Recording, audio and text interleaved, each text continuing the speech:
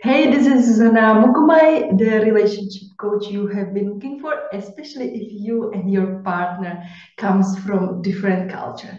In today's video, we are going to talk about growing as a couple, and I will tell you why is it so important to grow together as a couple, how you will know that you are actually growing, and 5 tips how to grow even more or how to start growing if you haven't been growing together so far. And I am the type of coach who shares real advice. I share what really works for me and for my clients. And that's what you can expect. I will share no theory, nothing what I haven't tested myself. And that's why I know that this works. And I am sure this can help you as well. So let me start with a quote by Phil Knight, the founder of the Nike. And he says, life is growth. You grow or you die. And this is true about life, business, but also about relationships. And I know this myself. I learned it the hard way. In my previous relationship, at some point we stopped growing and I felt stuck. Not only we were not growing as a couple, but we were also not growing as persons. And it was very painful, and I don't have to say that it did not work out. And what do I even mean by growing as a couple? Maybe you're asking, what does it even mean? How you will measure it? How you will know? So I'm not going to give you a boring definition. If you need a definition, you can always Google it and find the one which you love. But for me, growing as a couple means answering this question. Are we dealing with our challenges better today than yesterday, last month, or last year while loving each other? And let's break this down. And I promised you 5 tips how you will know that you are growing as a couple. So 5 signs if you know that you are growing, or 5 tips how to start growing as a couple. So let me jump into the first one. And sometimes if I'm watching down, I have my notes because I really wanted to make sure that I don't forget anything and I give you everything what I wanted to share. So the first one is understanding his perspective or understanding the other perspective, because all of us, we tend to see things black and white, and we we are not so good in learning the other perspectives. And in my coaching, I often use the positive intelligence framework, and it fits here perfectly as well.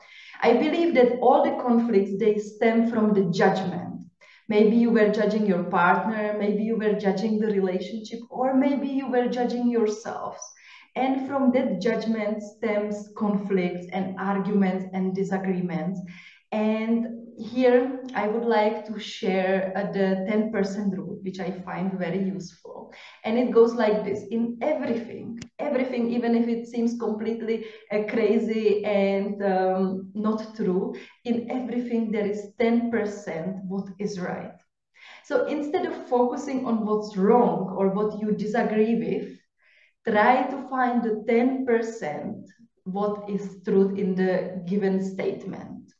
And I know it can be hard because we are all wired into looking for the negative. But if we start our discussions, either with ourselves, with our partner, about the relationship, with this 10%, we will have completely different starting point. And I can promise you the discussion will go differently. And this world is not black and white. It's everything but black and white. And we need to start seeing the gray colors. There is no 100% right, there is no 100% wrong, there is always something in between. So if you start using the 10% rule, I am sure it will really help you. And this brings me to the second point, which is to explore what is behind. Always digging deeper into the argument you have, or into the thoughts of your partner you are disagreeing on.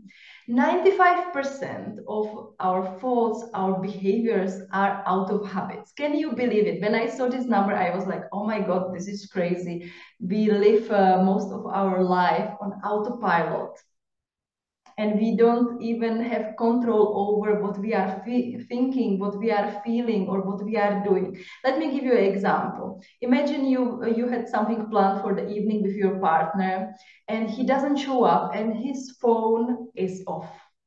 Now you start to start to think what's going on.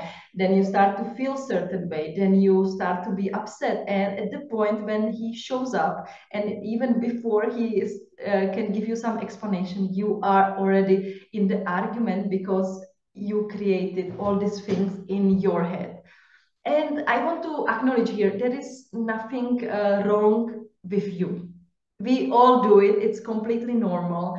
And the good news is that we can learn how to change it. But my point is that often we feel negative emotions, we feel upset, we feel sad because of this 95% of like habitual thinking, feeling, and behavior. So what you can do at the moment is to pause for a second and give yourself the space to not to react immediately. That will change a lot, because often we take action based on the given moment, and then we say things we don't want to say. We think thoughts we don't want to think, and give yourself the 1, 2, 3 seconds to react in a way that you honor the love and the relationship you have. And this takes me to the third sign that you are growing as a couple, or a third tip if you want to grow more as a couple, and that's don't take things personally. Again, this is our human nature. We think that we are the center of the universe. Whatever happens around us, we always interpret it in such a way that it's connected to us. We are in a crowd and somebody is looking in our direction, and we think it must be because of a hole in our dress, or us looking terribly, our makeup's smashed or something like that. Or if our partner is watching TV and not chatting with us, we interpret it in such a way that he's not interested in talking to us. Or maybe we make a mistake at work, and our interpretation is that everybody will now think that we are incompetent and that we don't know what we are doing. And I saw this image recently, and I want to share this with you because it will show us how we are less important than we think.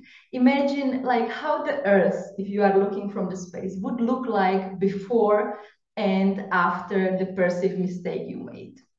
Will it spin faster? Will it flip? Or will the clouds disappear?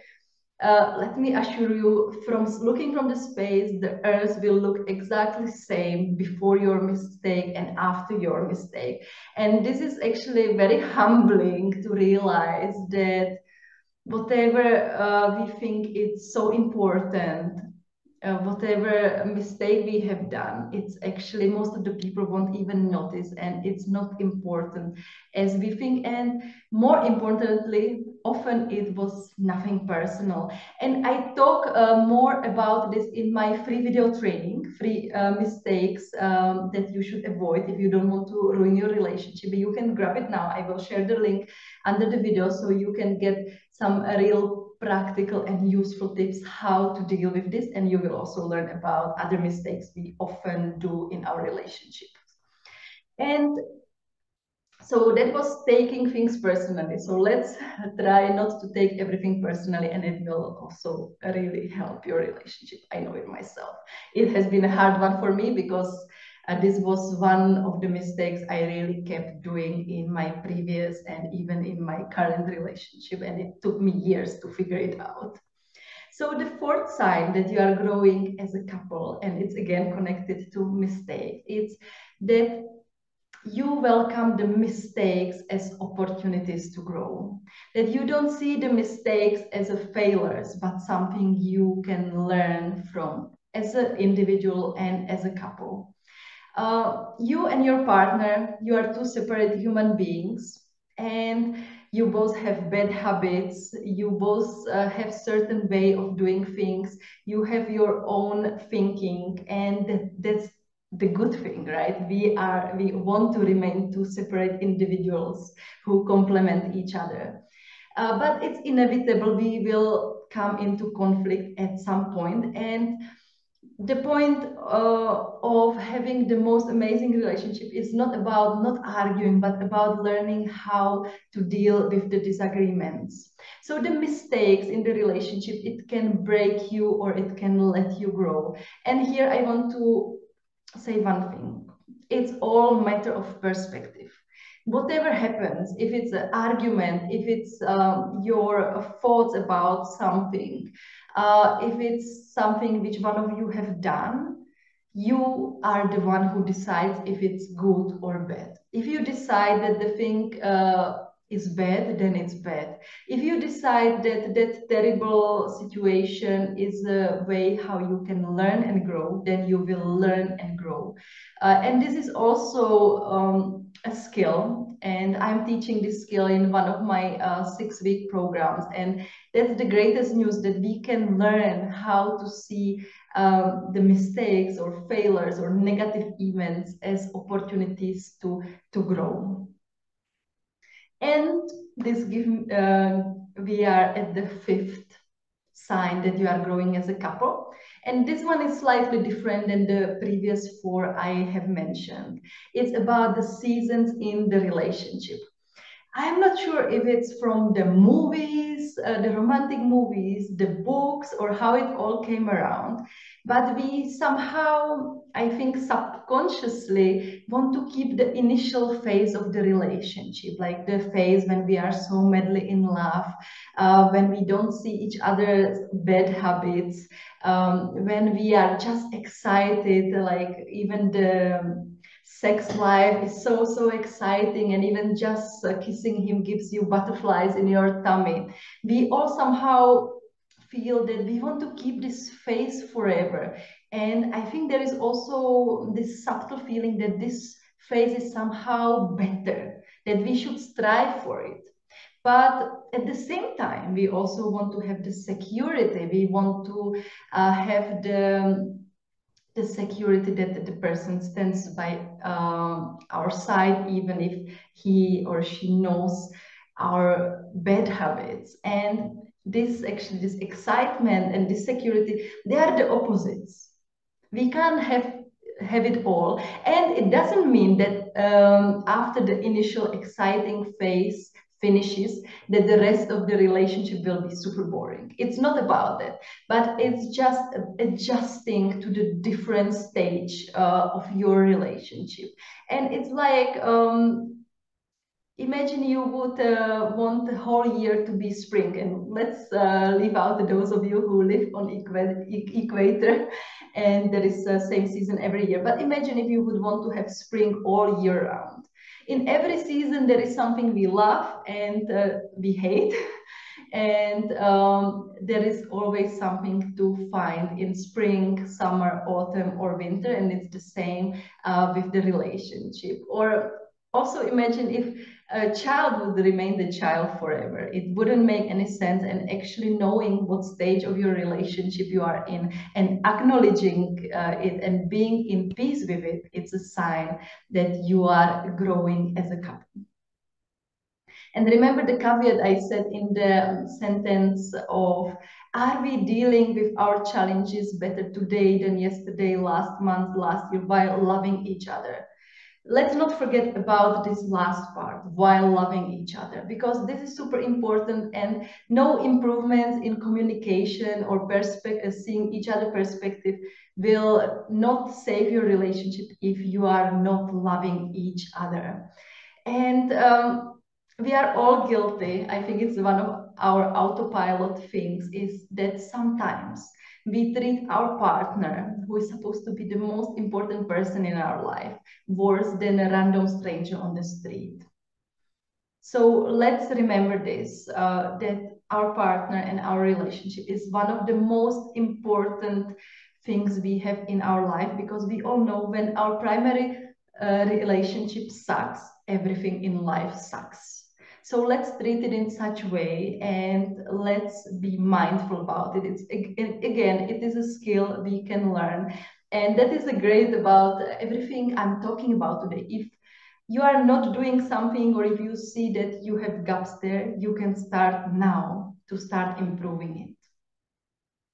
So, if right now you are not exactly where you want to be in your relationship, and you have some challenges, and you have been going around in the circles trying to sort them, and you feel stuck, and you are like wondering, are we growing? Is this going somewhere? Look at these 5 signs I just mentioned and ask yourself this question, like, do you see each other perspectives? Do you explore what is behind the issues you are having? Are you above taking things personally? Do you welcome mistakes as opportunities to grow?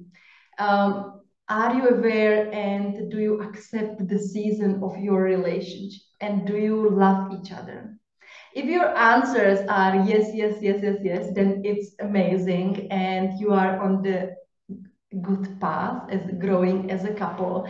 And growing as a couple or as an individual is a lifelong journey, and there is always space for improvement, and it will never end, which is maybe the most exciting thing about it.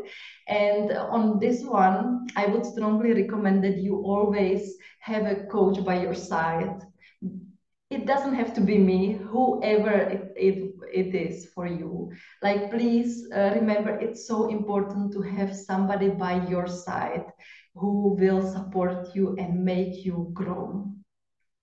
And if you answered no to some of these questions, it's not time to be desperate and say it doesn't make any sense to continue in this relationship. You can start now. You can start working on yourself right now. And I believe that the biggest gift you can give to yourself and your relationship is to starting to work on these 5 tips I have been mentioning, because in this way you will really change the perception of your life, of your relationship, and you will see the difference. And right now, what you can do is you can continue watching a YouTube video, you can keep learning, you can start taking action. That is the most important thing. Start taking action and changing things. But also you can join me for my 6-week foundational program, which will help you to accept your life, your relationship, your partner, even with those annoying things, those challenges you are having. And it will teach you how to live in more focused, positive, and loving way. And right now, because in the end of the month, November, it's a Black Friday, so I'm having an amazing deal, and you can join me for this program at a very amazing offer. And I have only a few spots available, so you are welcome to join. I'm super excited about this November. So this is what I believe will really help you to grow as a couple. And if you have any questions or comments, please drop it below this video. And I hope to see you next time or in my program. Have a wonderful day.